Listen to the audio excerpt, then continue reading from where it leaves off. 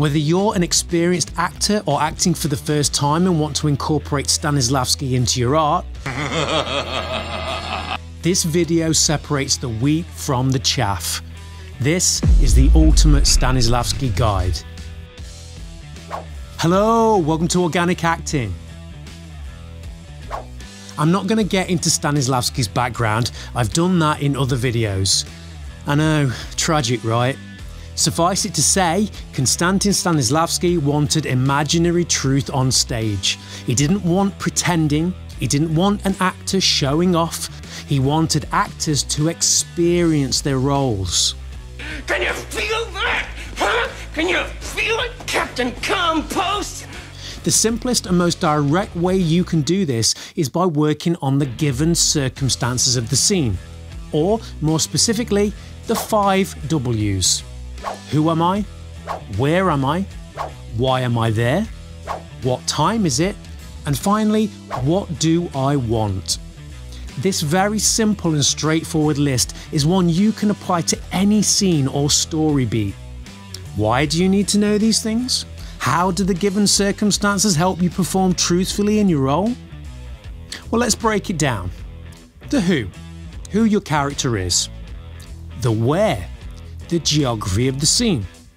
The why, what has gone on just before, what has led you to this moment or place. Time, the time of the scene.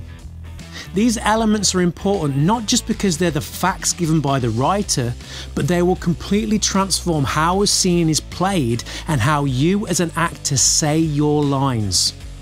Think about it this way. How your character speaks at a fairground at 8 PM would be completely different to how they would speak at 4 AM in a graveyard. Given circumstances help the scene lift from the page and become more realistic and engaging, more akin to what we know as real life. But Chris, I hear you say, that was only 4 of the 5 W's. What about the last one? What do I want? And you're right. This deserves its own mention, as the last W is perhaps one of the most important techniques in all of Stanislavski's system. Knowing what your character wants, what their objective is, what they are aiming for is paramount. All characters want something. All characters are driven to achieve something. That want or drive may change over the course of a plot, but any character worth his or her salt has an objective. Your job as an actor is to work out what that objective is. That can be at the beginning of the play, the beginning of a scene, the scene as a whole, or the entire play. Work out what your character wants and play that want. The emotion, the fear, the anger, the joy, those things will come naturally from you playing your character's objective. What do you want? Stanislavski, naturalism, realism.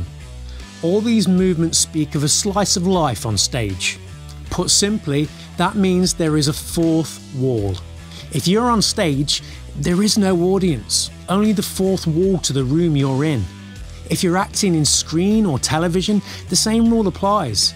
The crew and the camera aren't there. Stanislavski wanted actors to stop overacting, to stop showing off.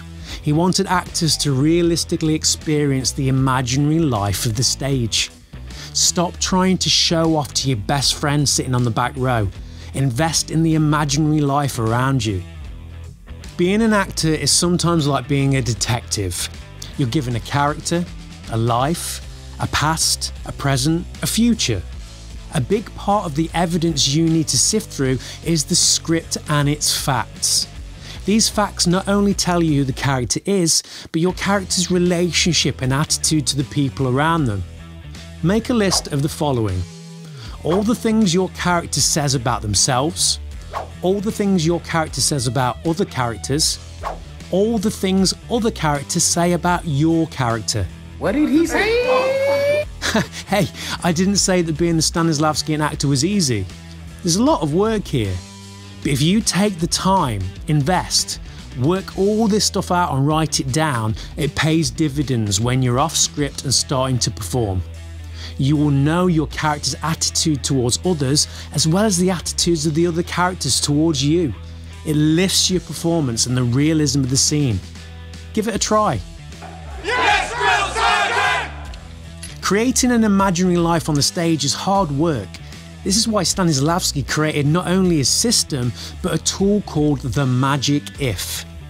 The Magic If allows you to say to yourself, if this set of given circumstances were true, if my character were real, if I were really sitting in a saloon in 19th century Wyoming, how would I react?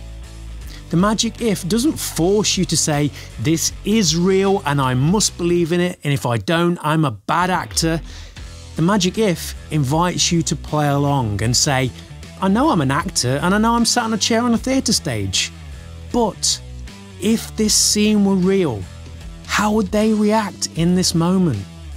If I said to you, what would you do if a madman broke down your door with an axe and forced his way inside your home, you'd have an idea of how you'd react. If I said that madman really was outside of your front door right now, you'd say to me, yeah, whatever Chris, don't be stupid. It'd be difficult for you to suspend your disbelief. The Magic If helps you to sidestep that. Try it in any scene. What if this were really happening? How would I react? How would my character react? Here's Johnny! Stanislavski wanted his actors to be fit, supple, expressive, as a dancer would be. He wanted their voices to have the same qualities.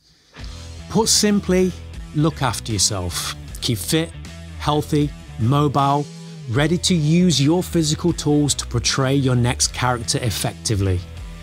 Keep your voice in good nick. Drink plenty of water, exercise it, work on your diction and voice control should the time come for you to perform on stage and send your words to the back of the theatre.